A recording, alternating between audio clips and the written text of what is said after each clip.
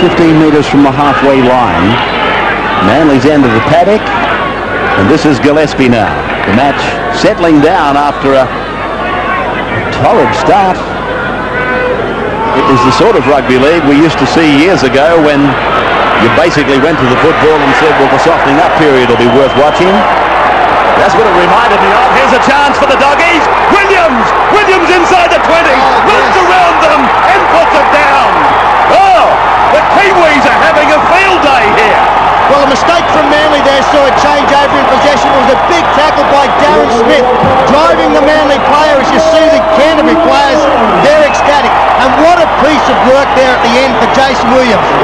There's the tackle being made now. The ball slipped away. There's Darren Smith going low, drives the tackle. The ball comes out, picked up by the Canterbury player. Around the corner pass to Jason Williams. Now, Matthew Ridge had a pretty good shot on him, but the change of pace stood him up beautifully. Carroll couldn't come up with anything at the end there. Terry Hill's the man who changes over possession. And he's still down and back play, Terry Hill. A big tackle. You don't see Matthew Ridge miss many, but Jason Williams, watch this in and away. Sensational stuff by Williams. Matthew Ridge is having a nightmare of an evening, and now Terry Hill is being escorted back by one of the trainers. He looks as though he might be a bit concussed. As Darryl Halligan prepares to convert the try of Kiwi colleague Jason Williams from the sideline. Can he do it? Can he do it? No, it's just across the face. But a great start for the Bulldogs. That's two mistakes made by Manly. First of all, they didn't clear their kick properly, then a dropped ball.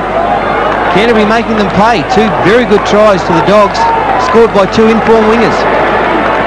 A big tackle here. The Smith brothers.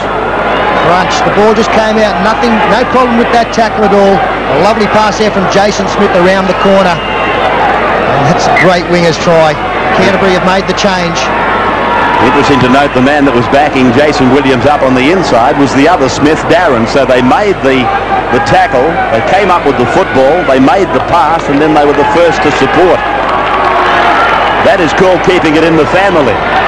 That's Mark Brokenshire on in number 21 for Martin Bella, who gets a generous round of applause from this big crowd. They know that he did some good stuff out there in the early moments. And now Brokenshire will take over.